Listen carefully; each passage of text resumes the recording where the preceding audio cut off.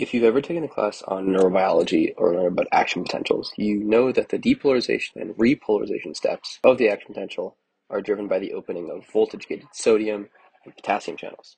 And if you're like me, you probably wondered at some point, how do those channels actually know when their voltage reaches the threshold?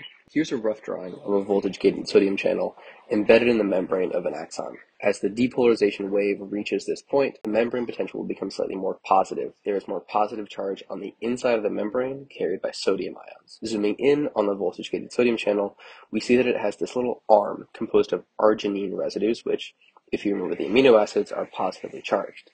Positive charges repel each other, so when we get an accumulation of sodium ions on the inside of the membrane, they repel the arginines, pushing this lever up and forcing the channel open, propagating the depolarization.